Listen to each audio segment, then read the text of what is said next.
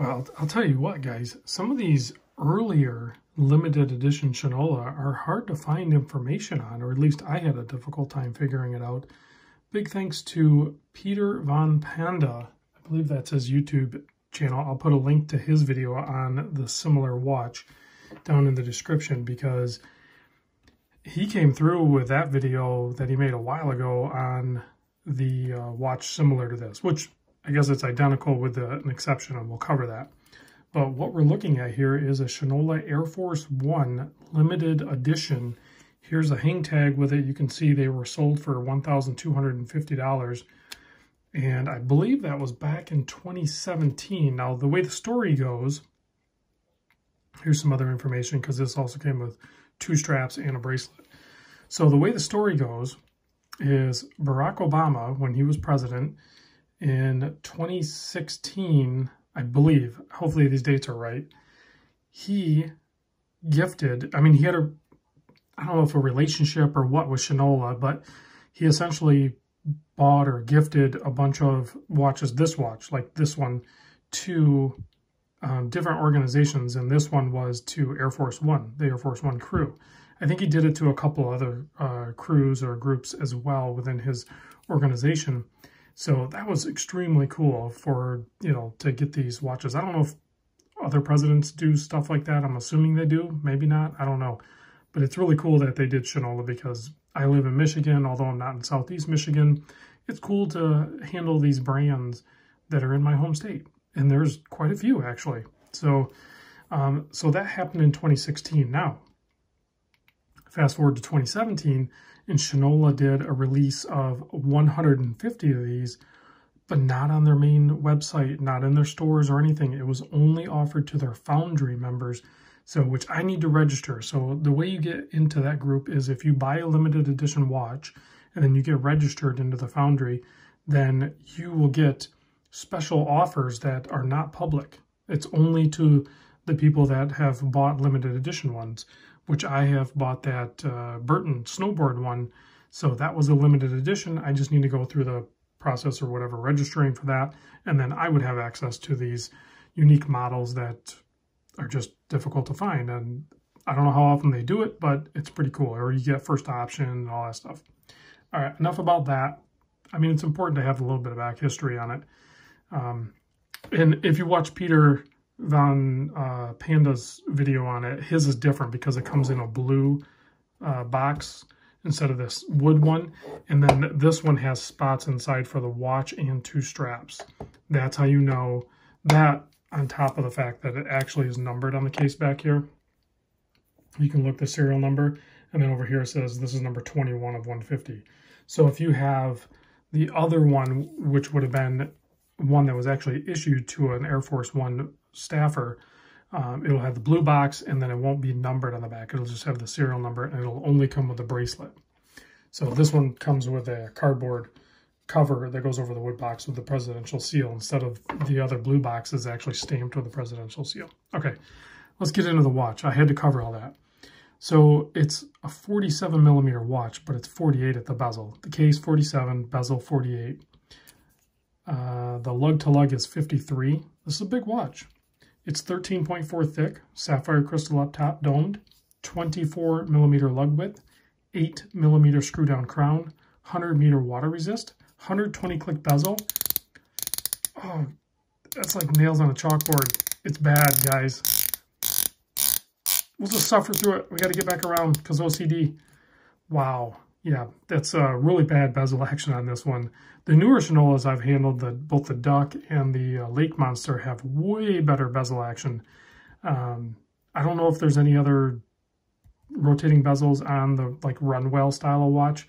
Hopefully I'll check those out in the future, but this one is like, yeah, you don't want to spin that. You know, if you want to be in a meeting wearing this watch and then spin that, everyone's going to stop talking and look over and be like, what are you doing? So that's how bad it is. All right, so let's get back to the watch. Let's zoom in on this bad boy and check out some of the details. So it's using, on the dial there, you can see it's using the Argonite 515.24. And again, I'll put a link in the description to a source that I use for, I think it's like Caliber Corner or something like that. Great. There's a couple of really good websites out there that you type in what quartz or automatic movement you're looking for, and they give you a little bit of detail. So this is basically a quartz Ronda movement. I think it has about a 48 month, so like a 4-year battery life on it, and it has a 1 whole joule stuffed in that movement. Little tiny movement. It's metal. You know, they assemble them in Detroit. They're Ronda's a Swiss watch movement manufacturer, so they make the parts and then ship them over, and then they're assembled in Detroit. So that's pretty cool.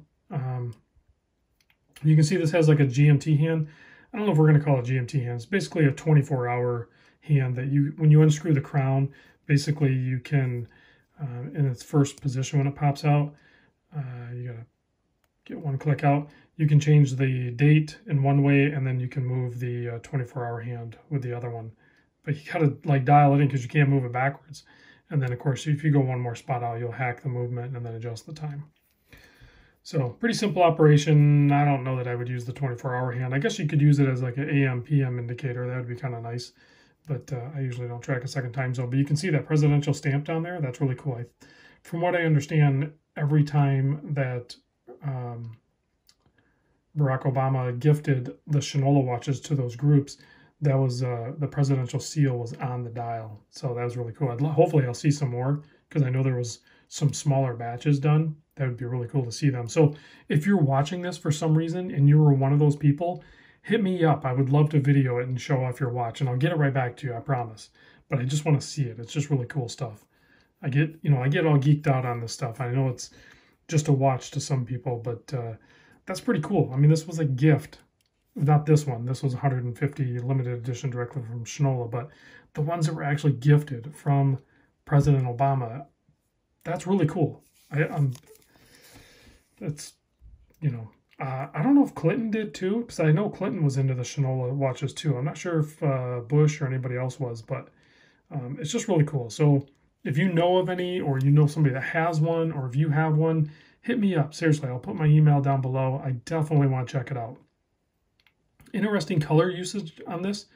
You have like an aluminum bezel insert on this. That's like almost like a candy powder blue. And then the handset, the hour and minute hand, I don't think I've ever seen that color used on a watch before.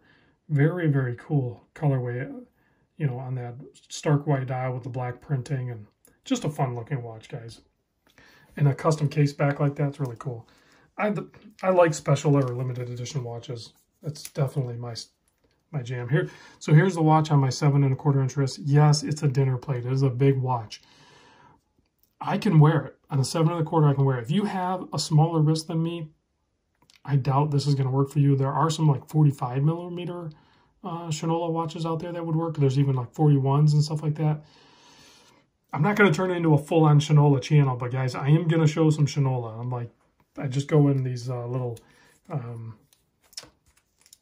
tangents off in the distance with different brands. So here's the metal bracelet. You can see the first end link there is curved to kind of take the same flow as the case. It's not a fitted bracelet, but on a wire lug, you don't want that. You just want it curved, so it's really cool. Butterfly clasp, signed on the bottom side with the Shinola Lightning. Very cool. Probably uses pin and collar. This one also came with a pretty heavy-duty rubber strap. And again, on the bottom of their buckles, they do this orange lightning bolt. I like orange and I like lightning, so. This one also tucked away in the kit came with a little strap changing tool. I think this one came with it. I don't recognize that part or that emblem there, but just a fixed fork there. I can't unscrew it or anything, so just a fork in there with a little bit of traction. So I'm assuming that came in the kit, or my buddy Detroit Spartan threw it in there because that's his watch. Big thanks to him for loaning this. Let's kill the lights and check the lume real quick. I babbled plenty long enough. We're coming up on 10 minutes here. So there's the lume. Oh, it's a loomed out bezel. I'll tell you what, that's not bad lume. It's probably C1, maybe C3. It's pretty good lume. I'm not disappointed at all. All right, guys, thanks for watching. I'll catch you on the next vid.